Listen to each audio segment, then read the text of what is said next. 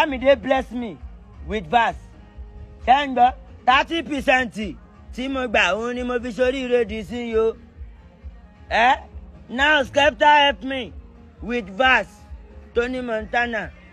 Oh more guys, not be small thing. Welcome back to the voice update. So guys, I will play the rest of the clip for you guys to hear everything Portable said as he appreciate the people that help him to become who he is today. Portable don't come out to thank and to appreciate the big names in the Nigerian music industry that help his career.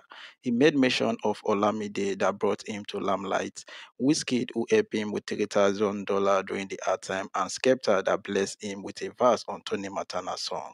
That song, Tony Montana, actually top the Nigeria Apple Music chart for weeks. So guys, let's hear everything Portable said. Don't forget to subscribe. Please subscribe, like this video, and drop a comment.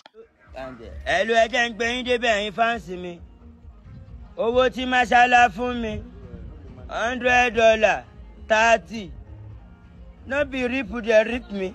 No be after 6 days. Na yan see am. After they come give me, no be mẹ́fà, ẹsẹ̀ mẹ́fà no be in the kólẹ̀.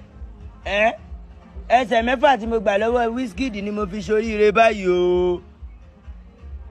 Thank God, Olamide bless me with verse. Thank God, 30% tí mo gbà òun ni mo fi ṣoríire di sí yo. Now Skepta help me with verse. Tony Montana.